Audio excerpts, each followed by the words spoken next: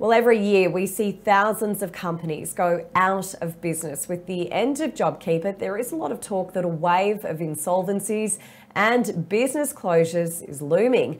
Peter Deans, creator and founder of 52 Risks, is here to talk about the business outlook for the balance of 2021 and what companies can do to stay in good financial health.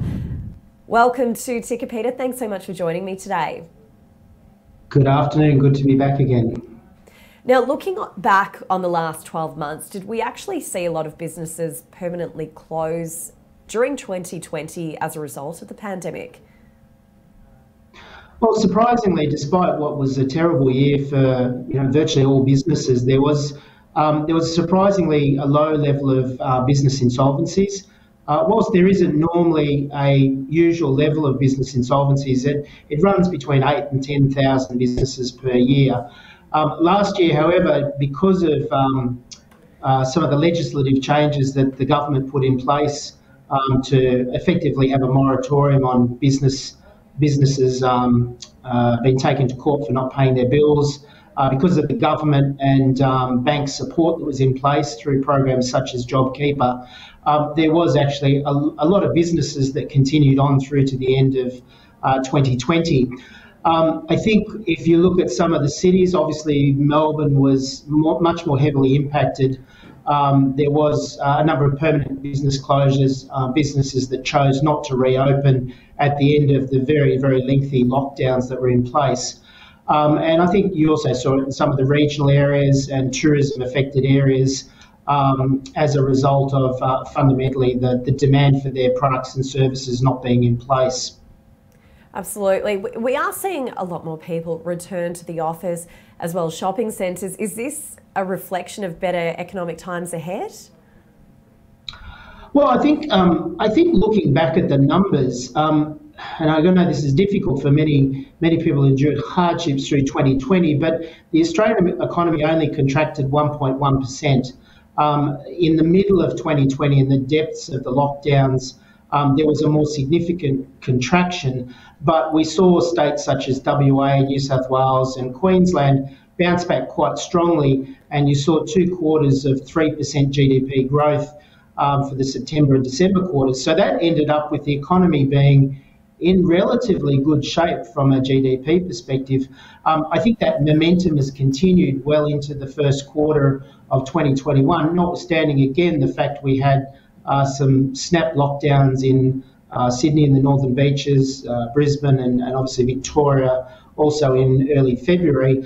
I think what you're seeing is actually strong economic growth returning. There'll be many sectors that won't return to where they were previously, and I think these are well understood. Any of the businesses relying on international tourists or inbound students in the education sector, I think they have a very difficult 2021. But you've got a lot of pent-up demand from consumers. I think the statistics here are very similar in the US. I think the US, it's estimated there's 1.9 trillion in cash in household savings that's really looking for an opportunity to spend the money on. So I think the outlook for the second half of this year does actually look quite robust. And I think there was the mention of the Japanese exports. The Australian exports in the mining sector is very, very strong. Employment growth is very strong in the resources sector as well. So I think apart from a couple of those more heavily affected sectors, I think the outlook looks quite good.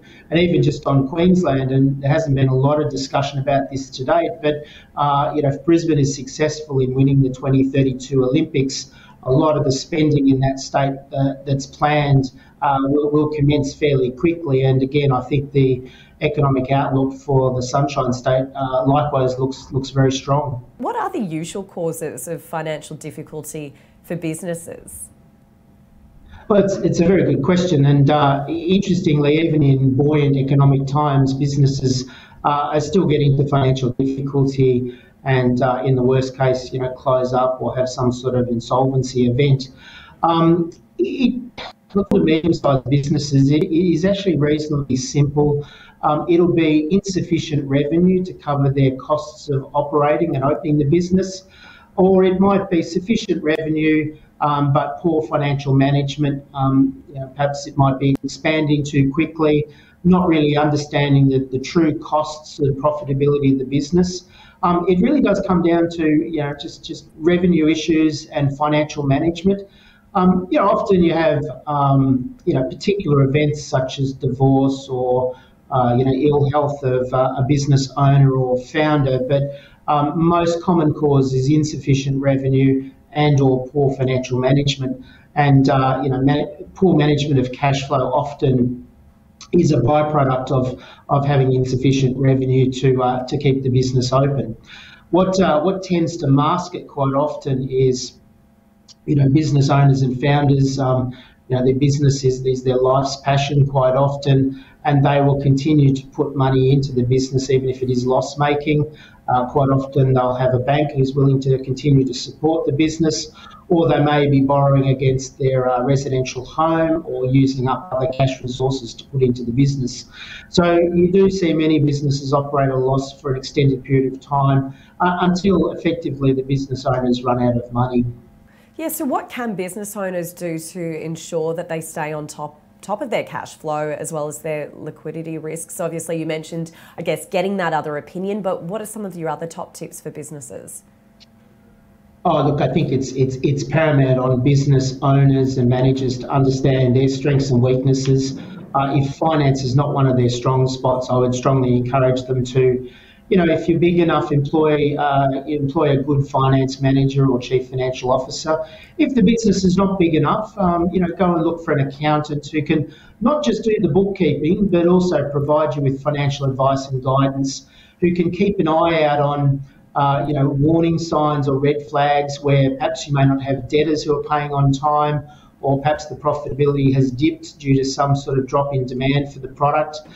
Even inflation, this is another point which is not talked about a lot at the moment. I think we're going to see inflation pick up over the balance of 2021, and that will see costs for many businesses increase, and that will squeeze profitability. Look for some external and internal advice. Stay on top of your debtors. Certainly make sure you're collecting from your debtors. And then there's a lot of financial tools available to help businesses forecast and manage their cash flows.